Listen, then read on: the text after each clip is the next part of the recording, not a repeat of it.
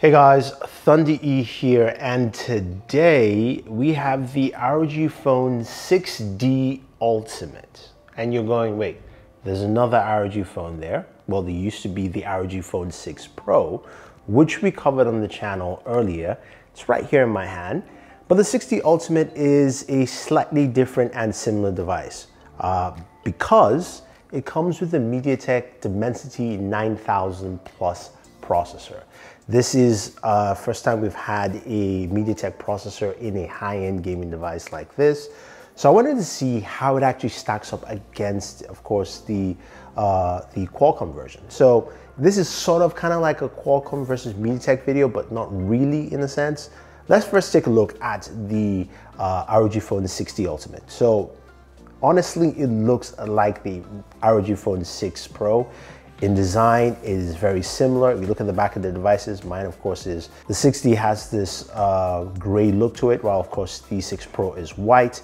You do have an LED display at the back for both devices. Camera modules are the same. There is no top LED there that says come to play on the 6D. That's just been taken out. And then in terms of ports, you do have 2 ports on the device, 2 USB Type-Cs, one on the bottom and one on the side of the device, and of course a headphone jack. Which again points to the fact that they have used the same chassis across the board. But we want to look at, of course, how this device actually handles. Now, display of course is 6.78 inches. As you'd expect, both of them go to 165 Hertz. So you've got those display specs down.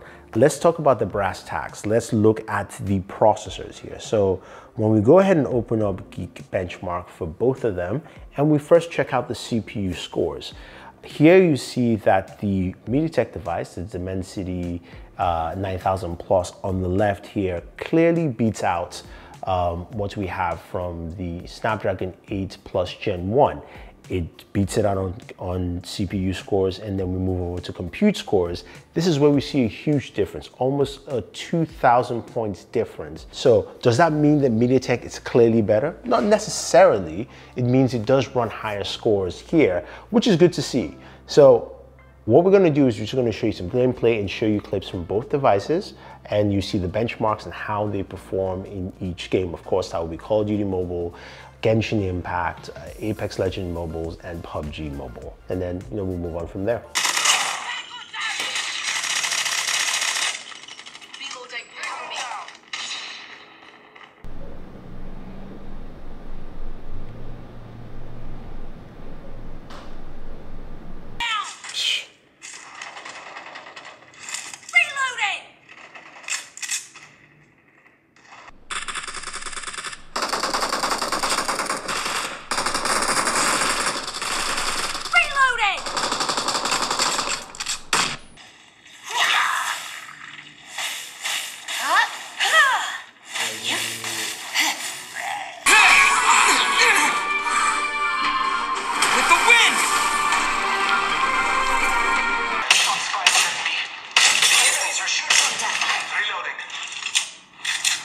Recharging my shields.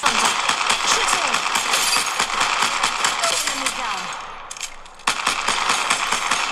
Okay, performance across both devices was quite impressive. And it was good to see that both of them performed well. And honestly, you're going to get, from what you've seen, the same performance from both devices. You're getting that 90 frames per second on Call of Duty Mobile, which is great to see on both devices. You're also getting the max 60 frames per second in Apex Legends as well, and also getting 60 quite flawlessly on Genshin Impact, even though the Snapdragon model did dip down to about 57. The, of course, Mediatek model stayed at about 60, 61, pretty much for the average for the whole time. Now, the one thing to note is when you look at the console information for both devices here, the CPU while you're running it idle, the CPU and GPU for the Mediatek version does run a little hotter at 96 degrees, while of course the Snapdragon version is 91 and about 91 also respectively, slightly. But the internal system temperatures are much lower for both of them, about 70, 77 to 80. So really close. I think the cooling that of course Asus has done with both devices is pretty good.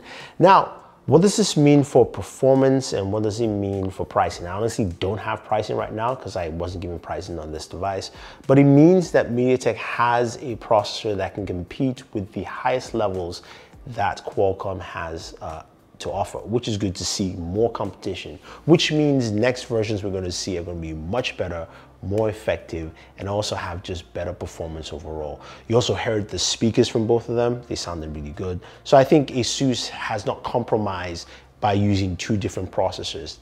Take that, Samsung, you know.